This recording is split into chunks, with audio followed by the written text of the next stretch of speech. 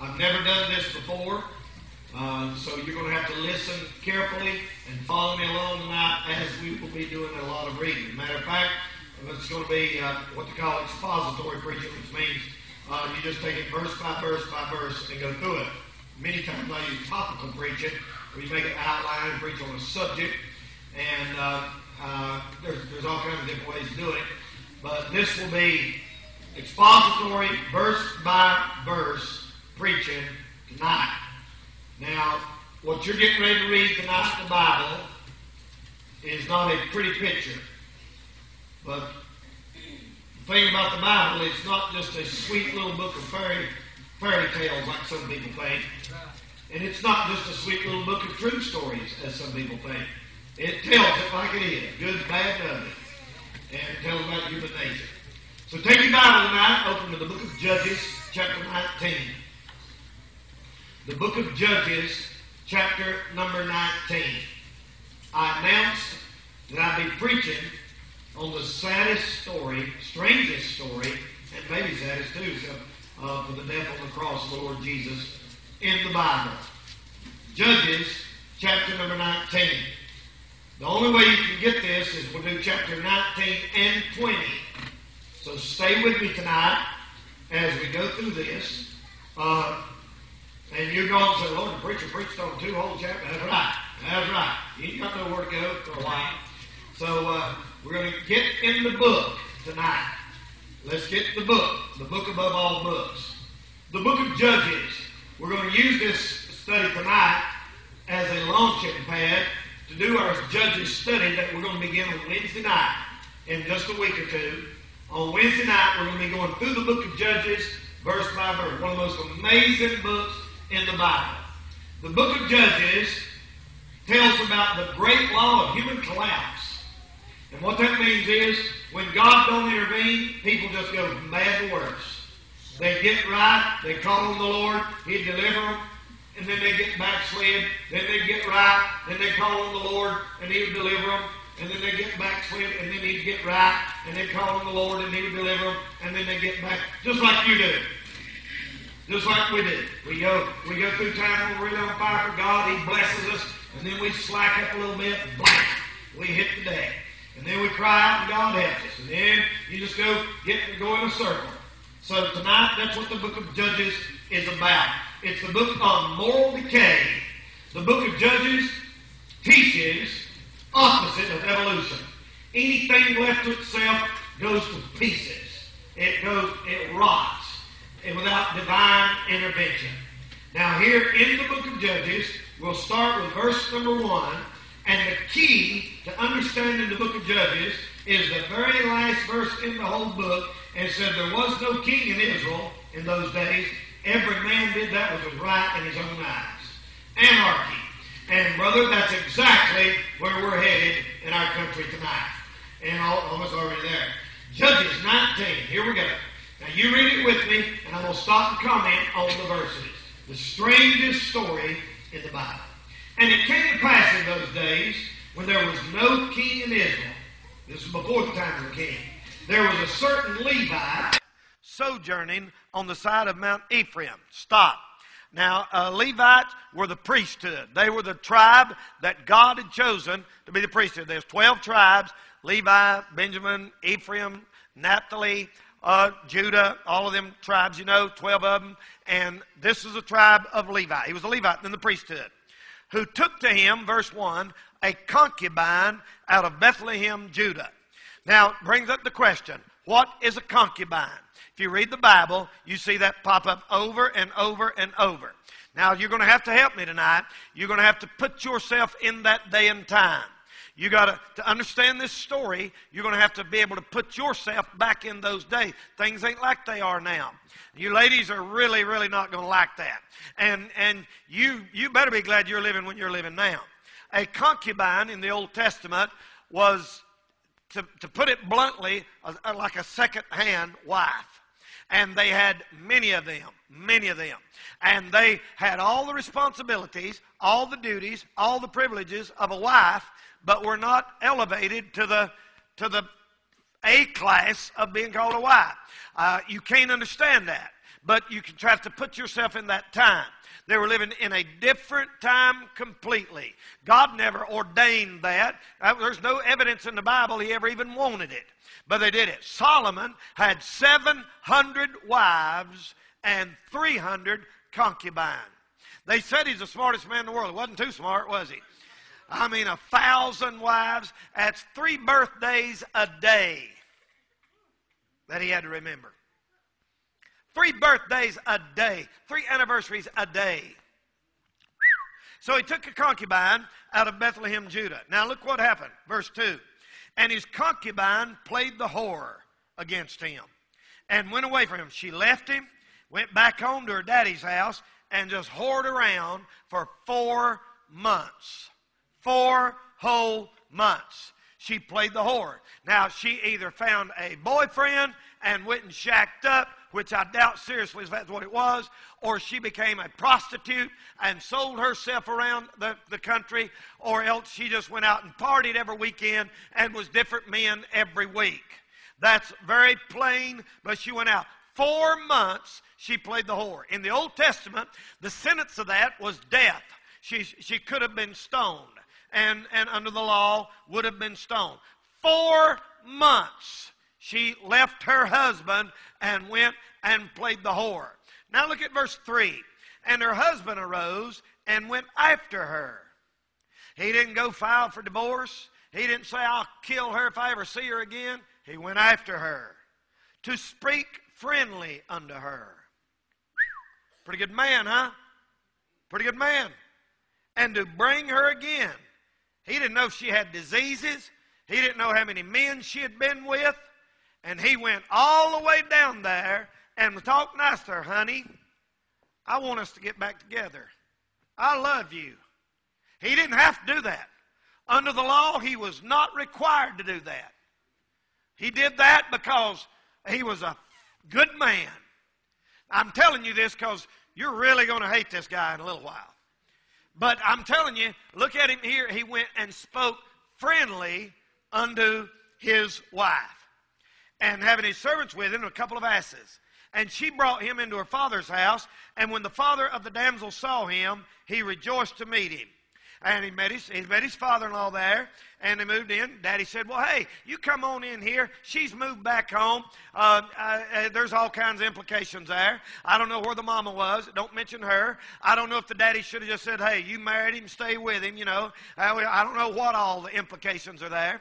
But anyway, the daddy said, you come on in now. She's moved back in with me, and y'all stay a while. Let's get to know each other. Let's talk for a little while. Verse number 4.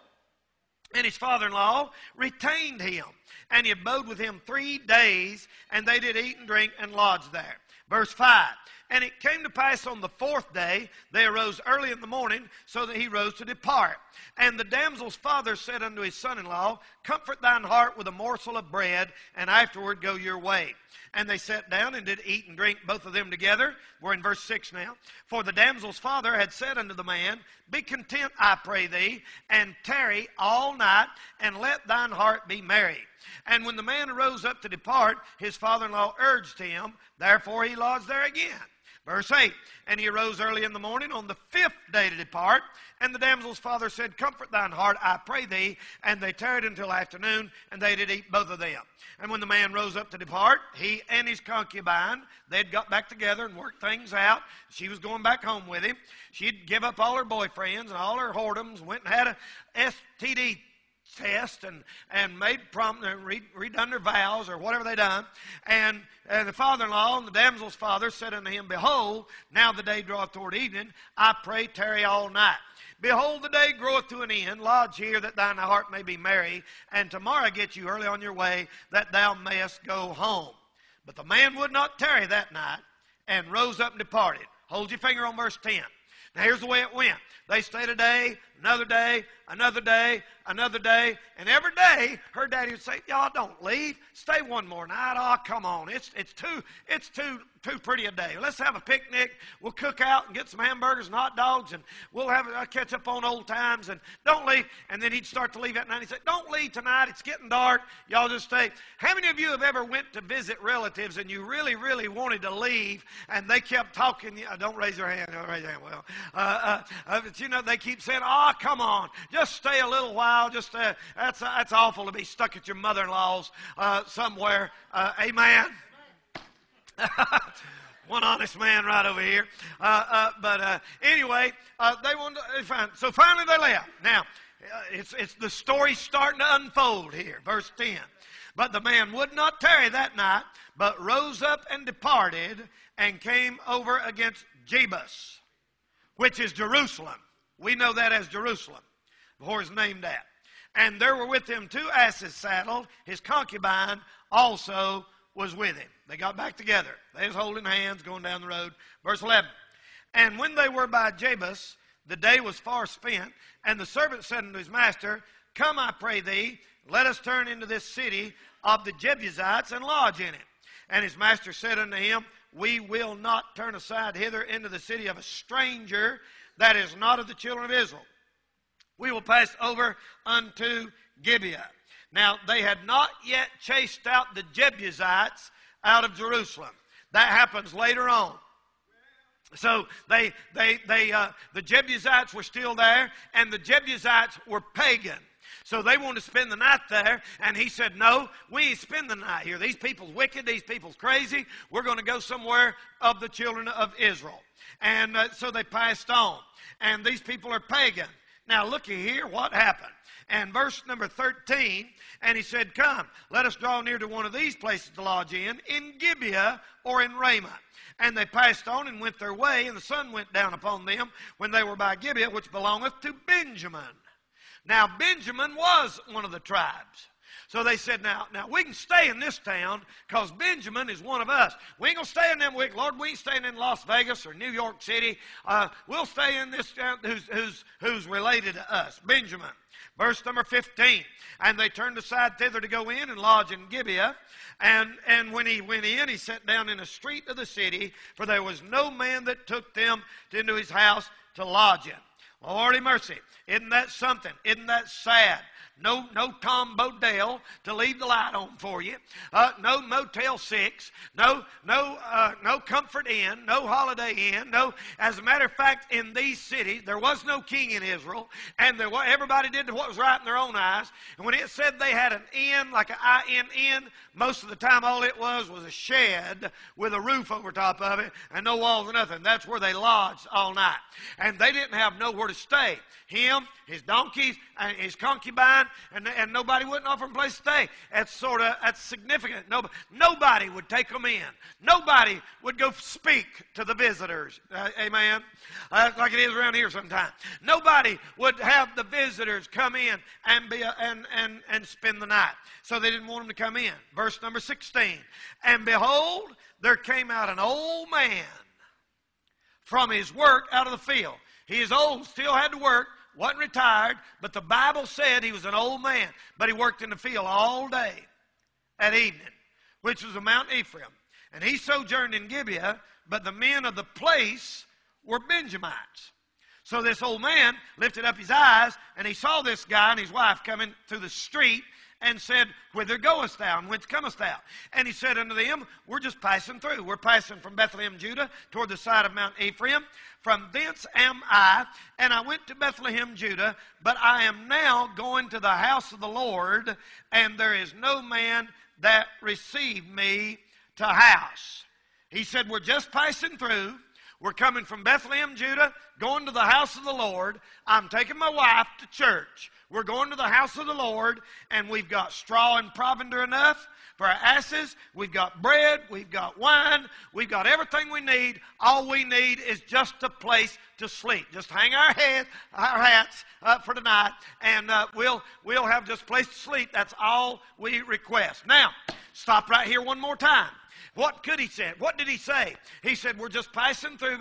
He didn't get bitter, and he wasn't like a lot of people said, what are you doing here? He'd have said, I'll tell you what we're doing here. My good-for-nothing, no-count wife here won't stay home and faithful, and she's been out whoring around, and we're out here in the middle of the night with nowhere to sleep, and it's all her fault. He didn't do that, did he? Good man. I tell you that because you're really going to not like this guy in a few more verses. As the old saying is, you'd have had to been there. And you got to put yourself back in these times. I listened to sermon after sermon. I read stories. I've been studying this for 2 months, these 2 chapters. And almost every one of them come from the slant of this good-for-nothing man who was a horrible man. Now, I'm not justifying everything he done. But you got to look at the whole picture in a person's life. And we'll tell you what we're going to do tonight. Here we go. Verse 20. And the old man said, peace be with thee. Howsoever, it said he was old again. He must have really been old. Lord. Peace be with thee. Howsoever, let all thy wants lie upon me. Only lodge not in the street. For some reason, that old man did not want him out there in them streets that night. He said, you don't need to be out here in these streets. So he brought him into his house and gave him provender unto the asses, and they washed their feet and did eat and drink. Now, here the story's about to take a turn for the worse. The old man brought him in. He said, now y'all sit down here. You're going to, and he locked the doors, and he said, there is no king in Israel. There ain't no police department. We can't call 911. I mean, y'all come on in here. Lock the door. And that old man knew what kind of a wicked place he lived in. And hold your finger there. The story's about ready to get bad here. And he locked the doors. They sat down. They started eating supper and drinking. And about that time, somebody started beating on the door. Verse 22. Now as they were making their hearts merry, behold, the men of the city, certain sons of Belial. What's Belial? That's the devil in the Old Testament. Belial, some people call it Belial. See that liar in the middle of it? L-I-A? Like liar? That's a picture of Satan in the Old Testament. And the children of Belial was, by definition, a worthless, wicked man. A worthless, wicked man. Lawless person. They began to beat at the doors of that old man's house. Now let's look and see what happened. They set the house round about and beat at the door and spake to the master of the old man, saying, bring forth the man that came into thine house, that we may know him. That's written so that it won't be too graphic for our younger audience here tonight. But if you know the Bible, you know that the Bible said Adam knew his wife Eve, and she bore a son. Adam knew. It ain't talking about, hey, shake hands. It's talking about when they came together in a sexual union, physical union, knowing in the Old Testament. He knew her. And those men got around that door, that house, and started beating at that door, said, bring that man. They saw that girl go in with him. They said, bring that man out here, that we may know him. So we got here a story of militant homosexuality. And the men of the city, don't think this is too strange. The same thing happened in San Francisco a few years ago at the Hamilton Street Baptist Church when they had a speaker in they didn't like, and homosexuals, I got it on video, gathered around and beat the door of that church nearly in, and an elderly lady got knocked down, and a handicapped person was hurt, and they beat at the door just like they did in Genesis 19 in the days of Lot. Militant homosexuality. When homosexuality gets a hold of a nation or a culture, they become militant. You don't, if they want to say put up with, they don't just say put up with us. They don't. Finally, it ain't just tolerate us. You got to like us. And finally, you got to be one of us. Now let's see what happened. Bring forth the man out of thine house, that we may know him. Lord in mercy. You are in an area about to be judged by God when it's not safe to get out on the streets at night. There was a time in America when you could walk down the street of an average American town at night with your family. I guarantee you don't do it now in Charlotte. I guarantee you won't do it in Asheville in a lot of places. There's certain places. Would you walk down the street in Washington, D.C., New York, Los Angeles, Dallas, Houston, Texas? No, sir. It's the same now as it was then, except about 5,000 times worse today. Verse 23. And the man, the master of the house, went out unto them and said, Nay, my brethren, no, don't do so wickedly. See, that old man knew that what they want to do was wicked. He didn't say it's an alternate lifestyle. He didn't say, this is your choice, but I choose not. He said, this is wicked. Seeing that this man is coming to mine house, do not this folly. Now here we go. Look at the twist this story takes. Verse 24. Behold, here's my daughter. The old man had a daughter who was a virgin, young girl. And the man, Levi's concubine. Them will I bring out now. Humble ye them, and do with them what seemeth good unto you. But unto this man do not so vile of a thing. Our culture today is being given over to this kind of thing. It is nothing for our kids to turn TV on, even regular TV, and see two girls kissing each other. It is nothing anymore for kids in this church to tell me, they say, Brother Danny, that kid's gay, and that kid has a girlfriend, and this girl has a girlfriend. And it's nothing. Kids, and we never even dreamed of something like that being real when I was their age. Never even thought about it. He come out and he said, Rob Bell, one of the leaders of the emergent church that I'm going to be preaching on here a lot in the next few weeks, has now come out and said, gay marriage is okay. He's okay with it. Pro-gay marriage. The church, leaders of the church in this country tonight are starting to change their position on homosexuality. You know, pressure, money, big shot, power, pressure to give in. And what it is I work with this person, and they are gay, and they are so nice. And they take care of their kids, and they are so nice. How could you possibly say they're sinning?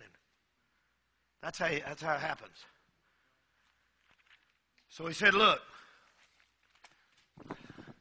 You say, how can a man do that? He offered him his daughter. He ought to be shot. You'd have had to been there. I'm not saying it was right. I'm not saying I would have done that. If somebody come to my house, they'd have to kill me before they got one of my daughters. Right? Ain't that the way all of us men feel?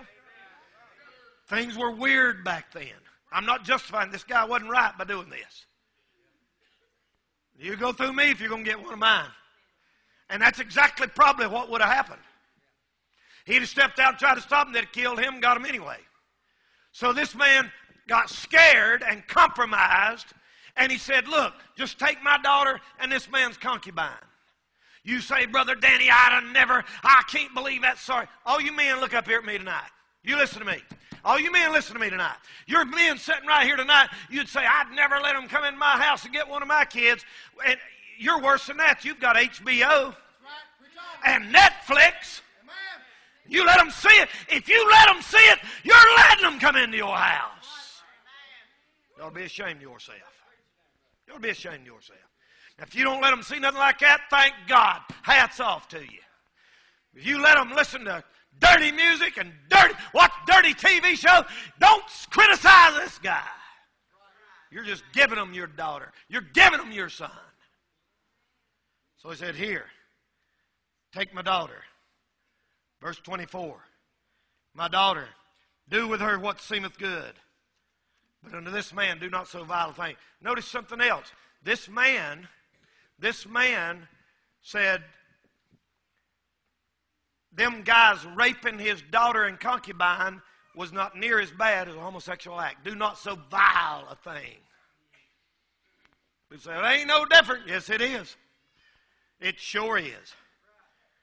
And all the men of Israel, I'm sorry, next verse, 25. But the men would not hearken to him. So the man took his concubine and brought her forth. They didn't get the daughter of that old man. They got the concubine, and he brought her forth to them, and they knew her and abused her, verse 25, all the night until the morning.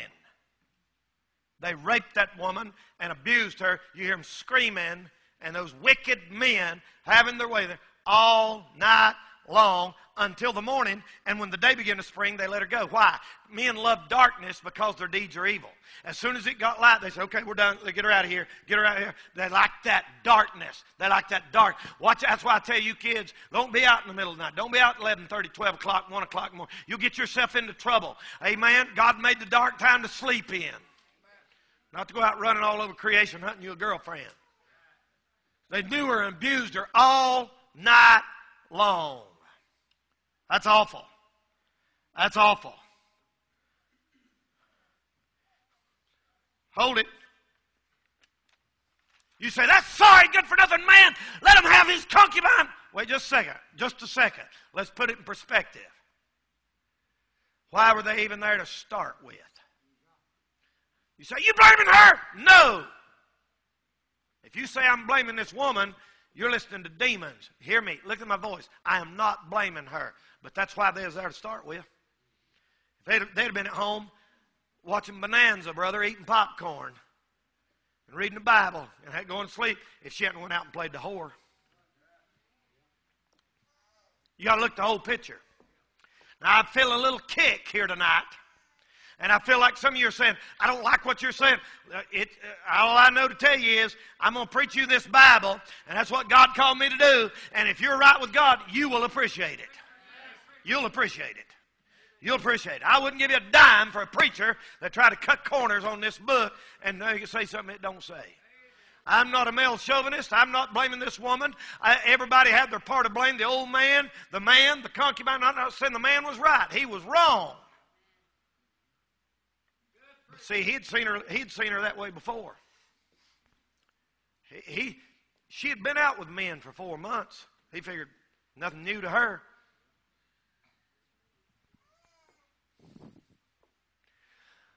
Until you've had to chase your wife down at a relative's house, and when you get there, she's gone with her boyfriend, and you don't know where they can't find, and won't answer your calls or text or whatever, and then you finally find her, and you're embarrassed and hurt and think she might have a disease to give to you, I'd be a little careful. I've took men out in the middle of the night hunting their wives. More than once, more than twice. Until you've had to chase your wife down in another state somewhere and hunt her and know those feelings, you better ease up on your judgment of this man. You might not know what you're talking about. Watch this. Verse 25, when the day began to spring forth, they let her go. 26, then came the woman in the dawning of the day and fell down at the door of the man's house where her Lord was. They called him Lord in the Old Testament, like Sarah called Abraham Lord. They still believe men were the head of the house. They still are supposed to be. If you don't like that, all I can tell you is go read you a book by some atheist. Maybe you'll like that. That's the Bible, where her Lord was till it was light.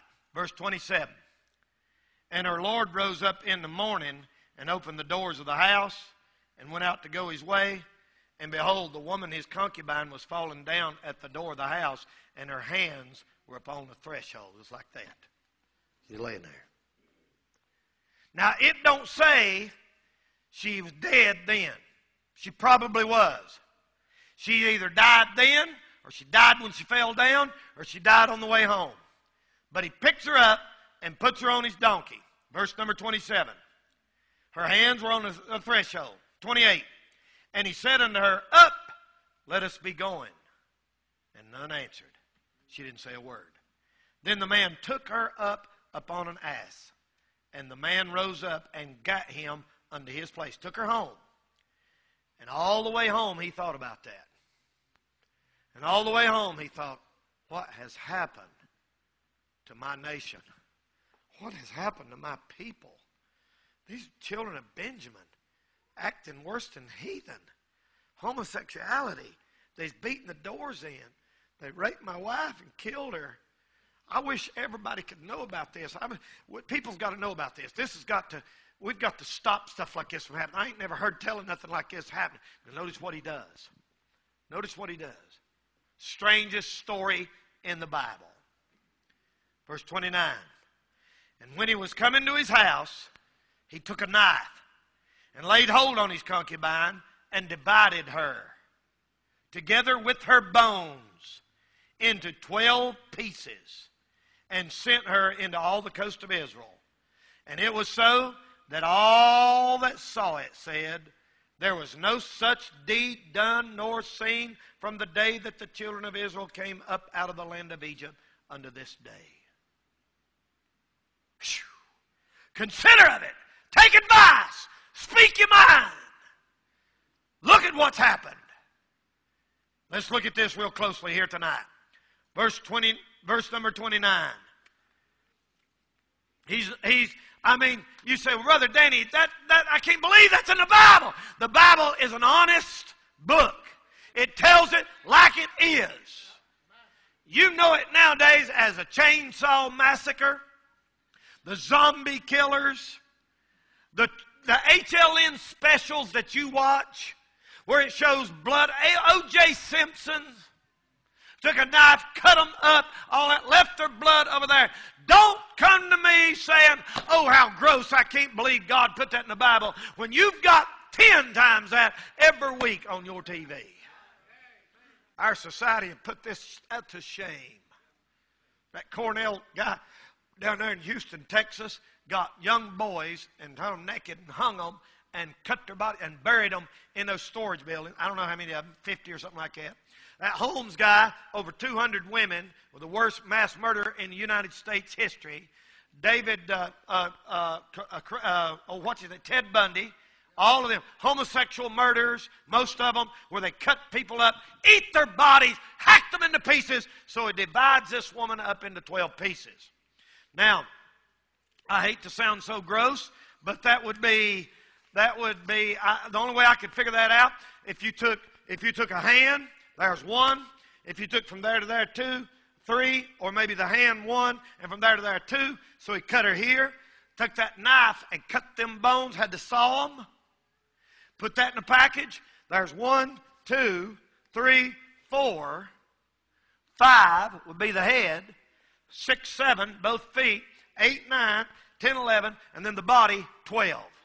I don't know that. That's probably something like that is the way he did it. So he cuts her body up, puts that one in a package, addresses it to the tribe of Ephraim, puts a hand in another package, takes all these down to the post office, gets down there to the post office, puts them down there. He sent her to all the 12 tribes of Israel and put a little note in there that said, do you know what's going on in your country? Does this not bother you? They'd never heard of nothing like that happening. It shook people up. I mean, the guy sitting there saying, how'd you like these sent? Is there anything liquid, fragile, perishable?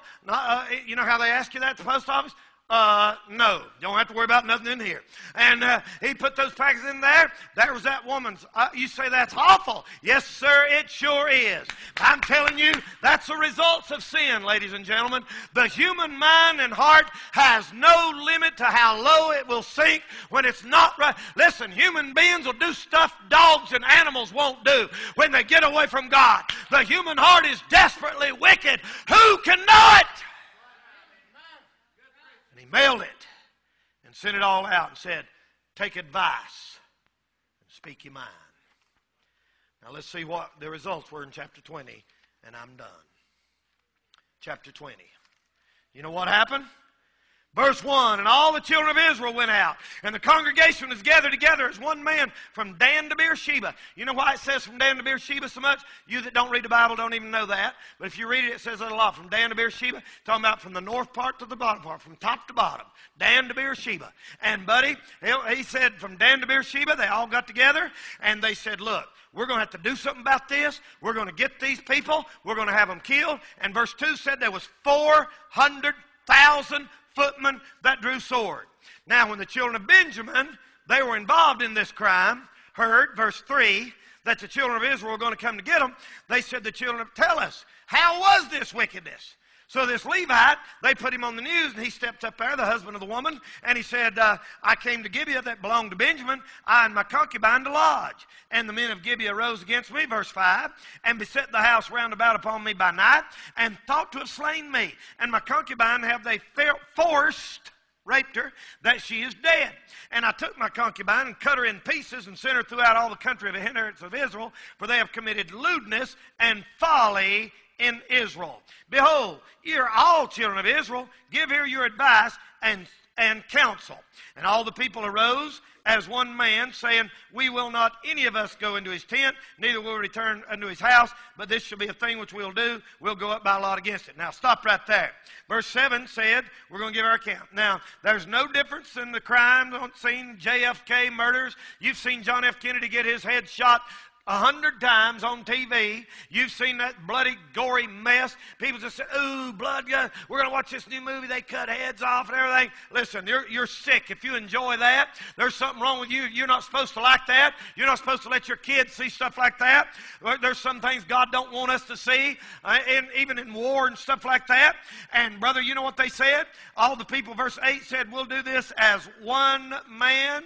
They all got together in that communical movement. They all gathered together.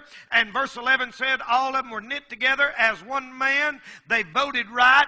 It's a shame it took a tragedy to get them together, but sometimes it takes a terrible thing for us to come together and do what we're supposed to. 9/11, when that happened, you remember how people were humbled there for a little while? Churches filled up. People got right. People repented. Didn't last long, though, did it? 2 or 3 weeks. People was right back doing the same old thing. But this shook them up. There's a lot better people than we are in our country today. This tore them up. 400,000 men went out to fight. Now, let's look at verse 13. They want to bring these men to justice. Whoever did this, they're going to die. The liberals jumped up and said, no, these men deserve a fair trial. They were born this way. You can't judge them. Born that way. Here's my little footnote. Here's my commentary. If them homosexuals were born that way, and they couldn't help it, because all they were attracted to is men, how come they took that woman and abused her all night? They ain't born that way. They're sexual perverts. Now, I know that'll get me in trouble, and I know I'll be criticized for that, but they took the woman when they couldn't get the man. That's just perversion. They wasn't just attracted to men. There's so much truth in here, some of y'all can't even swallow it. You might have to get this CD and listen to it a few times. There's so much stuff ahead of USA Today and CNN and Fox News in here. This King James Bible leaves them 1,000,000 miles behind in the dust. Let's finish it up. And look what happened. 14. But the children of Benjamin gathered themselves together to battle against the children of Israel. Here you got brothers fighting against brothers. Isn't that what sin does? It divides us and makes own families turn against each other. How many families turned against each other because one person in the family is full of the devil and makes a big fight, drugs and homosexuality and all kinds of sin and all kinds of wickedness and stuff like that. Ladies and gentlemen, think about the wickedness that turns families against families when there's sin in them. The children of Israel are going to fight the children of Benjamin. Now notice, the children of Benjamin only had 26,000 and the children of Israel had 400,000. So it'd be like 400 men fighting 26 men. Verse 16. And all this people were among the children of Benjamin. Here it gets a little weirder. Were 700 left-handed men that could sling stones at a hairbreadth and not miss. Now, who in the world them fellas come from? You got 700 left-handed men that we'll study when we get into our study of the book of Judges. And they could sling a stone at a hair's breadth. That's pretty good. And not miss. They could sling right here, back there, back, and knock your brains out. They say that a man with a sling that was good could do it 200 yards. 2 football fields. and knocked me a bing. You be walking along there, ain't nobody can hit me.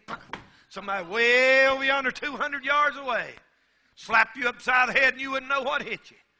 A rock that big hit you right in the head from 100 yards, brother. You're out. You're gone. You're done. And they had 700 of them guys. Well, look at what happens in the story. 400 to 26. And the children of Israel arose, verse 18, and went up to the house of God and asked counsel of God. That's a good idea. And said, which of us shall go up first? They didn't say, should we go? They said, we're going. Which one goes first? And the Lord said, Judah shall go up first. And the children of Israel rose up in the morning and camped against Gibeah. And the men of Israel went out to battle against Benjamin, and the army of Israel put themselves in array to fight at Gibeah. And the children of Benjamin came forth out of Gibeah and destroyed down to the ground of the Israelites that day 22,000 men. Them guys, 26 against 400, killed 22,000 Israelites. Now keep up with these statistics. Here's 22,000 men died. 22,000 women didn't have no husband. 22,000 kids didn't have no daddy. Oh, listen, when we get to heaven, you're going to find out all the hell that was caused sometimes because of one person's sin. The third generation, fourth generation, on down. Sin is awful, kids. Sin is awful. Sin is awful. You're always hurting. You're never saying, well, I ain't hurting nobody but myself. You're hurting everybody you know, everybody that knows you, or your family. You hurt everybody around you when you sin. And maybe people you don't even know. Long story short, the children of Israel went up and wept, verse 23, and asked counsel of the Lord, saying, shall we go up? Now they're getting somewhere. And the Lord said, go up. Go up. That didn't guarantee them a victory. They went out and got whipped again. Another 18,000. That's 40,000 of good children of Israel got killed. 18,000 got killed in verse 25. Verse 26, then they went up and came to the house of God and wept and sat before the Lord and fasted. They fasted, look, how are we going to do this or not? Now, the Lord says you're ready to fight. Verse 29. That means this. Just because you're in the right don't mean you're going to win. Sometimes you go up against evil, you ain't got the power of God on you enough, the evil will beat you. Sometimes they'll overcome you. They lost the battle, and they was in the right because they didn't have the power of God on them like they should have. You can't go out. David couldn't fight that giant, brother, until he got that sling and got to kill the bear and the lion. You have to be ready to go out there to fight. Verse 30. The children went up against the children of Benjamin on the third day. This is the third battle, and put themselves in array. And they tricked them this time. The children of Benjamin went out against the people and were drawn away from the city, and they began to smite of the people and kill as at other times in the highways, of which one goeth to the house of God, and other Gibeah in the field, about 30 men of Israel. And they tricked them this time. They laid an ambush. And the children of Benjamin said, they are smitten down before us as at the first. But the children of Israel said, let us flee and draw them from the city to the highway. And all the men of Israel rose up out of their place and put themselves in a battle against Baal Tamar and the liers in wait. This is Ai over there in Joshua all over again, if you know the story of Ai. Came forth of their places out of the meadows of Gibeah. The silent majority rose up. And there came out against Gibeah 10,000 chosen men of Israel, and the battle was sore. But they knew not that evil was against them.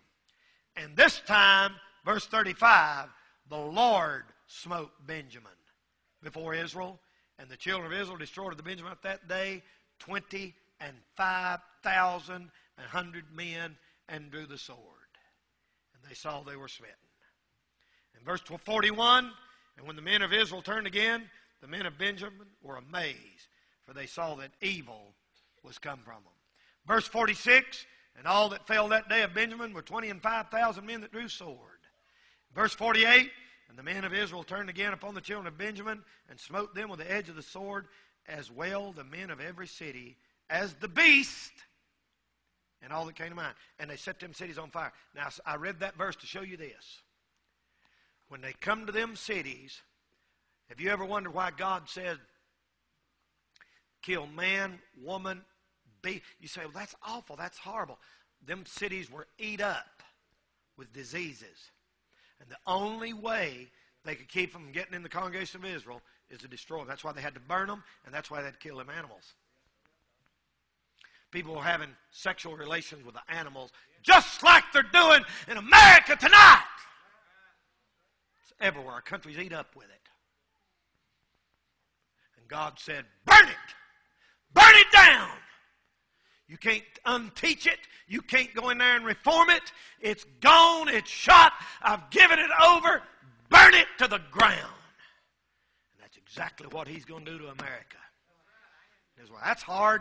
That's hard preaching right there if I am doing it. But I'm telling you, brother, that's a handwriting on the wall. Our country's gone tonight, folks. There's only one hope for our country, and that's revival. If we don't have revival, it's ruin for this country. America's doomed.